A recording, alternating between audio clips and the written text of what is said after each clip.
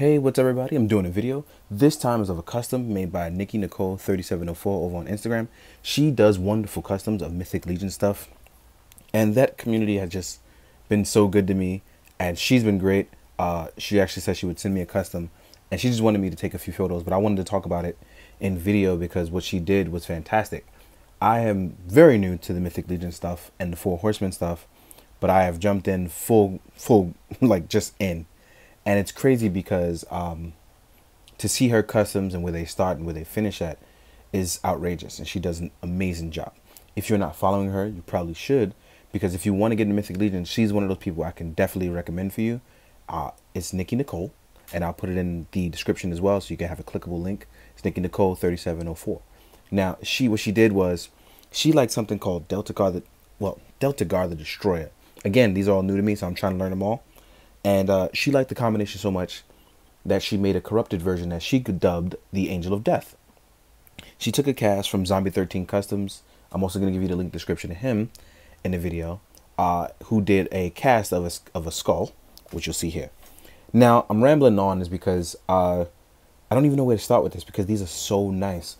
She took a color scheme and made an entire character out of it with a lot of original design. It's very, very nice. Delta Guard the Destroyer, I like his color scheme a lot, and I tried to go out and get that guy. He is quite expensive at the time, but she did something by making an original character that I really do enjoy.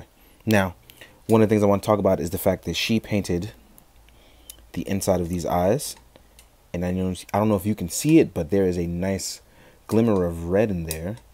There we go. That once you get in the light, you can totally see that it's like a corrupted version of him. And she dubbed him the Angel of Death, and this is one of the looks that he has, because she definitely made it so that you can have a bunch of different looks for him. You can gently just lift the skull over, right? And there is this nice peg adapter that you have. Just so very nice. Again, definitely something I would very much enjoy on any sort of custom if I could somehow army build these. You see the neck adapter for the skeleton. This nice painted piece here. And she just made something that was so dope. But what she also did was she also said that she showed me how to do it pre-corrupted. So she actually gave him another neck adapter, as you see here.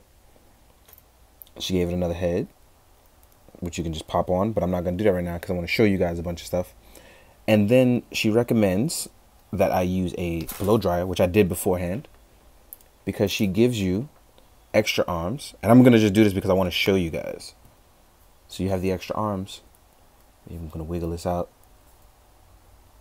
Oh, I might have to heat it up again. So I'm not going to do that now. But you get the extra arms, and as you can see, you start to get the idea of him pre-corrupted. This has been one of those things where the more I play with it, the more I'm like, I should dabble in customs. I'm not very good at it, but I do want to try it now. She gave it a nice weathering on the bone. Everything kind of just gives it this nice gleam. Sorry, not gleam, but it's one of those wonderful looks that no matter what I do or how I do it, it just looks better and better, right? Now, the black, the green, the yellow, they all coincide and just look very nice. She also made sure the weapons match up and look very nice. So you have this very nice hammer. It's a very special color. I like how the green is painted inside. Like I said, it matches this. Really dope. You have a straight sword, which has a very nice shine to it as well. Again, always matching that color scheme. So dope. And she gave him a big broadsword with a nice gold with a black wash here. And you have another knight's helmet painted up beautifully. So even pre-corruption, this guy would have been a dope knight, right? But just to add the fun to it, she gave it some skeletal wings with the Mythic Legion's adapters. So if you want to go full corrupt, you actually have this guy looking super duper nice with these wings, which actually I was looking for, and she made sure I didn't go out and buy any, so I could see just how cool this guy would look with him. And I don't know how to even comprehend how cool this is with other people because I'm so excited and it's new. So I'm hoping to get some really dope photos out of it, have him maybe crush the opponent in a crazy way, or, you know, just get beat up. You never know. But I'm going to take off this adapter real fast. And just to show you guys the articulation, because I don't do too many Mythic Legion stuff. You have that single joint here. You rotate out. As you can see, it's a single joint. You have a posable Figma-like joint here that goes up and down. The gauntlets do rotate all the way around. This is a 1.0 body from what I understand, and you have this nice swivel-like rotation. The legs actually come up pretty high, and they're single jointed as well. Let me put that back in. There we go. And these are single jointed as well, but they come back pretty far. And one thing I do know is that Mythic Legions offers a ton of ankle pivots, so that's not ever going to be an issue. So I'm going to actually try to pose this guy up as he looks up. Looking pretty cool and corrupted. All right. So as you can see here on the 1.0 body, it doesn't look bad at all. It's one of those things where it's going to be a certain type of articulation that you like. And if it doesn't float your boat, this is not for you. But I'm kind of all into that mythology. This is definitely Lord of the Rings style, and I'm a big Lord of the Rings fan. So, yeah, I know, nerd alert, right? So you have this very nice look on him. Now, what I'm going to do is I'm going to compare him to some other stuff size-wise, because, again, I don't do too many Mythic Legions videos. So we're going to show you. This is what he looks like next to some other Legions. Here he is with Brother Mandibulas. And I'm going to scoop back some of that kinetic sand so you can see these guys their best. Here he is with Thump, a goblin size or troll size. Well, not troll, but a goblin slash, I forgot these tiny dudes' names. Dwarf size, sorry. Now you can see, this is them size-wise up next to each other, right? Move over Brother Mandibulas. Just in case you want to see what it looks like with another Mythic Legion, here he is with a Barbarian, which I've just started getting in. I got a couple of them. I got one from Toy Fiend over at Empire Toy Shop, and I got one from my main man James Collins, Savage Serenity.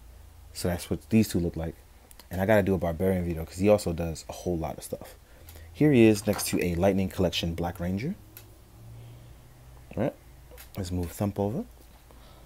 Here he is next to a Mezco size on a Gomez body. I've been fooling around with this figure. I don't know what I'm going to do with it yet. Here he is with an SH Figuarts Kamen Rider Kuga. And honestly, I do want to have the Angel of Death fight Kuga because he just looks so overbearing over him. An Articulated Icons Ninja. One of the things I definitely wanted him to go up against, or at least look cool with, and I think this is one of those things that fit into that genre, is the Figma Berserk Guts, the Berserker armor. This is one of those things I feel like work very well with this line. Very, very well. Oh, wait. Two things I did forget. 1 and 2, which are these nice shoulder pads, which come right on. So if I wanted to, I can actually just pop these in and have a new look for them as well. So I do want to talk about the shoulder pads because I totally forgot about those. You can use them on the corrupt version or non-corrupt. So I want to make sure I don't forget that. Also, for the SHF, I want to add in Garo, which definitely would fit into this sort of mythology. Garo's a tiny bit smaller, but he is the knight who shines through the darkness. This is the Raiga version, or the Shinkeko Seiho. Shinko Seiho, sorry. Really trying to work on my enunciation. Here we have a DC Essentials Black Manta, which I have to fix these swords. I've been working on some stuff. And the DC Essentials stuff is actually pretty big, right? I think that about covers all the size stuff that I wanted to do. But overall, NikkiNikole has done an excellent job of making this custom. I really hope that I make her proud with some of these photos. I don't normally do outdoor photography, so I hope you'll enjoy what I have going on, because I definitely am going to try something new with this setup. Thank you so much for the custom. And as always, I hope you found it informative. Hope you guys enjoyed. Please go follow the people in the description. And as always, be good, do good, drink your water, guys. Later.